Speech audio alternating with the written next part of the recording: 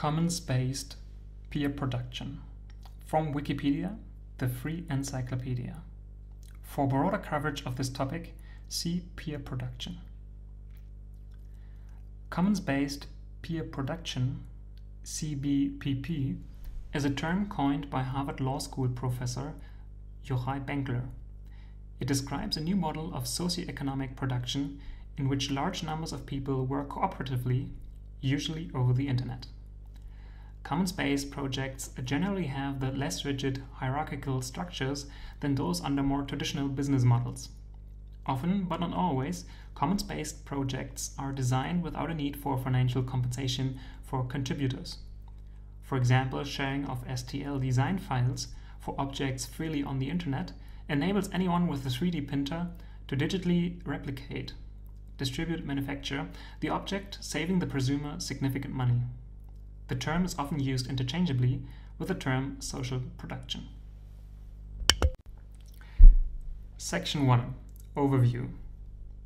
Benkler contrasts commons-based peer production with firm production, in which tasks are delegated based on a central decision-making process, and market-based production, in which allocating different prices to different tasks serves as an incentive to anyone interested in performing a task. Benkler first introduced the term in his 2002 paper Coase's Penguin, or Linux and the Nature of the Firm, whose title refers to the Linux mascot and to Ronald Coase, who originated the transaction costs theory of the firm that provides the methodological template for the paper's analysis of peer production. The paper cites Eben Moglen as the originator of the concept. In his book, The Wealth of Networks, 2006, Benkler significantly expands on his definition of commons-based peer production. According to Benkler, what distinguishes commons-based peer production is that it doesn't rely upon or propagate proprietary knowledge. Quote, "The inputs and outputs of the process are shared, freely or conditionally, in an institutional form that leaves them equally available for all to use as they choose at their individual discretion." End quote.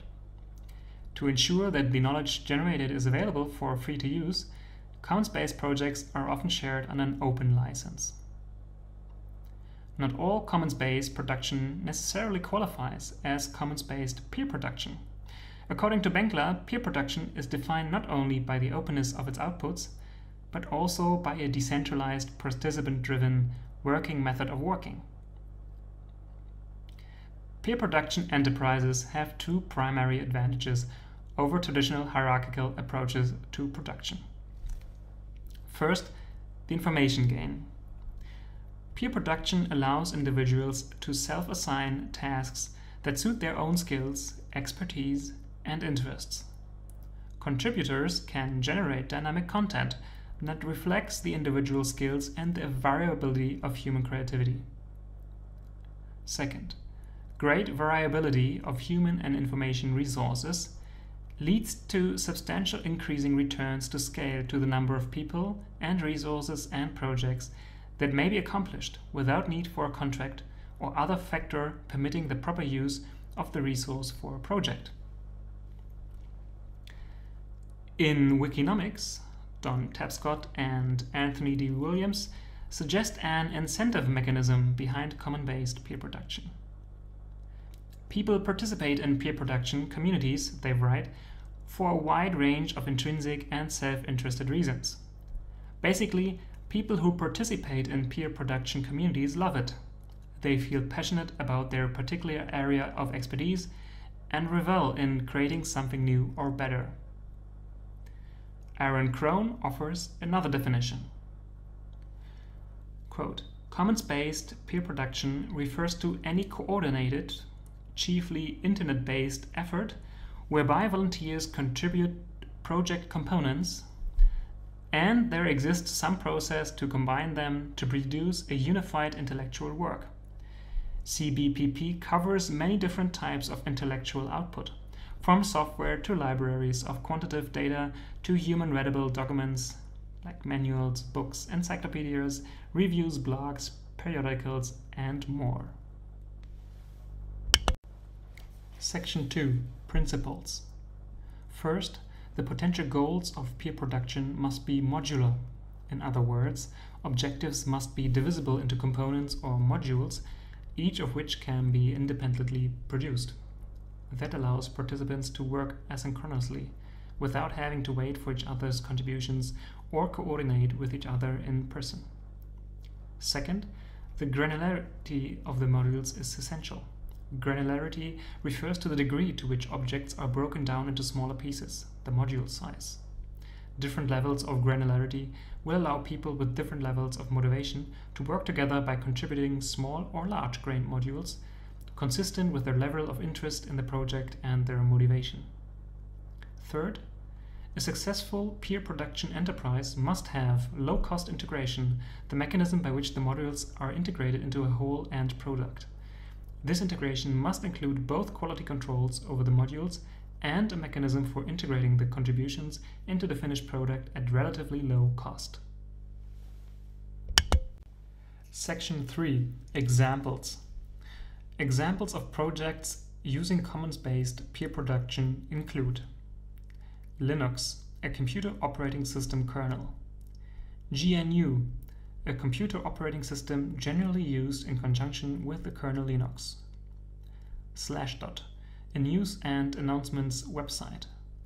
Wikipedia, an online encyclopedia. Distributed proofreaders, which proofreads public domain e-texts for publication on Project Gutenberg. SETI at Home, a project which searches for extraterrestrial life. Kiroshan, a discussion site for technology and culture. Clickworkers, a citizen science program. SourceForge, a software development organization. Sensorica, a hardware development network organization using the Open Value Network model. RepRep project, a project to create an open source self-copying 3D printer. Pirate Bay, a shared index of BitTorrents under legal scrutiny in Sweden as of February 2009. OpenStreetMap, a free map of the world. Appropedia, a project for development of open source appropriate technology. Wikiprogress, a project for collecting information and data on measuring the progress of societies. Ushahidi, crowdsourced maps. Open Source Ecology, a project for designing and building open source industrial machines, fabricated by extreme manufacturing. Growl, a degrowth education network producing open materials and curricula. Community Garden, where people work together to grow things and then share the fruit of their labor. Section 4. Outgrowths. Several outgrowths have been customization/specialization. With free and open source software, small groups have the capability to customize a large project according to specific needs. With the rise of low-cost 3D printing and other digital manufacturing techniques, this is now also becoming true of open source hardware. Longevity. Once code is released under a copyleft free software license, it is almost impossible to remove it from the public domain. Cross-fertilization. Experts in a field can work on more than one project with no legal hassles. Technology revisions. A core technology gives rise to new implementations of existing projects. Technology clustering. Groups of products tend to cluster around a core set of technology and integrate with one another. Section 5. Related concepts. See also Open source model. Interrelated concepts to commons-based peer production are the processes of peer governance and peer property. To begin with, peer governance is a new mode of governance and bottom-up mode of participative decision-making that is being experimented in peer projects such as Wikipedia and FLOSS.